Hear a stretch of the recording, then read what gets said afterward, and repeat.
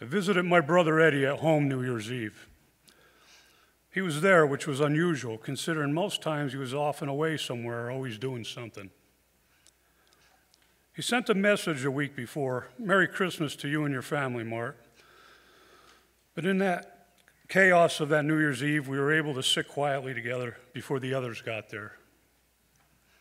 Ed had his own unique way of doing things, so it wasn't surprising our conversation was somewhat one-sided, intuitive, and challenging.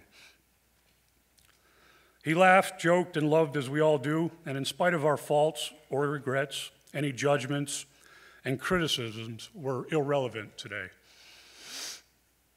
If you knew our Eddie, the Eddie we all missed, he seemed full of energy and purpose.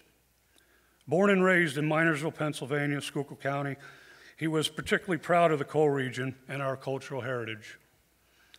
Like our father, Ed possessed an animated, direct demeanor that was at times hilariously entertaining. A caring outlook, he was willing to help anyone at a moment's notice and held a compassionate place in his heart for all kinds of animals. If he put his mind to it, as he proved many times, anything could be accomplished. An incredibly skilled hard worker and mechanically inclined, he was able to operate just about any piece of heavy equipment. This served him and others well, especially when he went into the military. He went to basic training at Fort Leonard Wood, Missouri, and in his 22 years of service, learned and earned a number of military occupational specialties while stationed with many different units.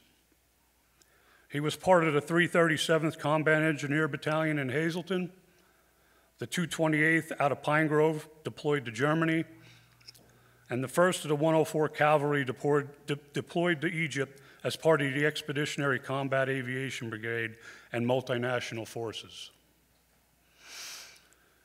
Awarded multiple reserve component achievement medals, Army Achievement Medals with Oak Leaf Cluster, National Defense Service Medal with Bronze Star for heroism and achievement in military operations, the Global War on Terrorism Service Medal, Global War on Terrorism Expeditionary Medal, and completed his military career as a Sergeant First Class.